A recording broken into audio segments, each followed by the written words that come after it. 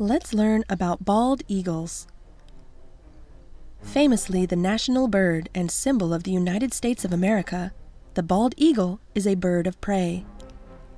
As birds, bald eagles are warm-blooded, they have beaks and wings, they lay eggs, and they are covered in feathers. Despite its name, bald eagles are not bald. Their name comes from the word piebald, which means covered in patches of light and dark colors. The white head and tail, contrasted with its dark body, make the bald eagle easy to identify. Bald eagles are a type of sea eagle and may reach a body length of up to 40 inches or 102 centimeters, a wingspan of up to 7.5 feet or 2.3 meters, and weights reaching nearly 14 pounds or 6.3 kilograms. Bald eagles are the largest type of eagle native to North America and the only eagle that can be found only in North America. It ranges over most of Canada and Alaska, all of the lower 48 states, as well as parts of Mexico.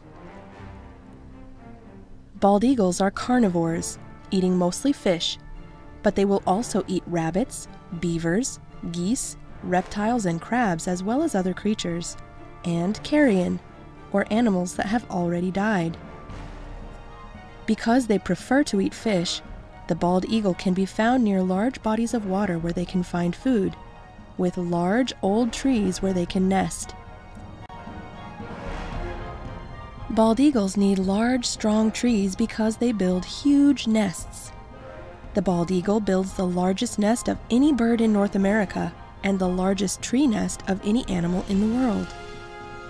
The nest of a bald eagle can be up to 13 feet or 4 meters deep, over 8 feet or 2.5 meters wide, and weigh more than a ton. The largest nest ever measured was almost 10 feet or more than 3 meters wide and 20 feet or 6 meters deep.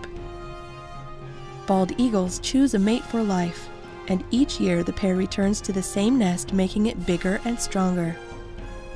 Since eagles may live 30 years or more in the wild, it is easy to see how these nests can become so massive.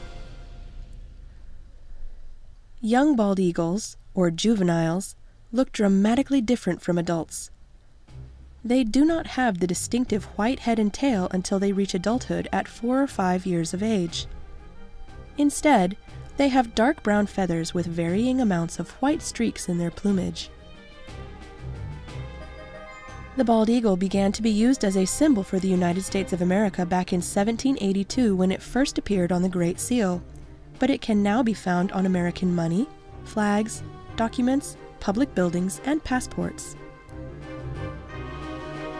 The bald eagle was a common sight in the America of the 1700s, with populations estimated to be as high as 500,000 eagles. But by the 1950s, there were just over 400 known nesting pairs of bald eagles left. The population had dropped for several reasons. As forests were cleared across America, the bald eagles lost important habitat. People also thought that bald eagles would kill and eat their chickens and sheep, so tens of thousands of them were shot.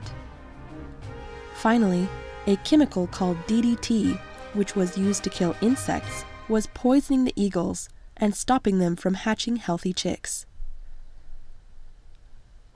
In an effort to stop the bald eagle from going extinct, Congress approved the Bald and Golden Eagle Protection Act, and in 1967, the bald eagle was added to the list of endangered species. In 1972, the use of DDT was banned in the United States.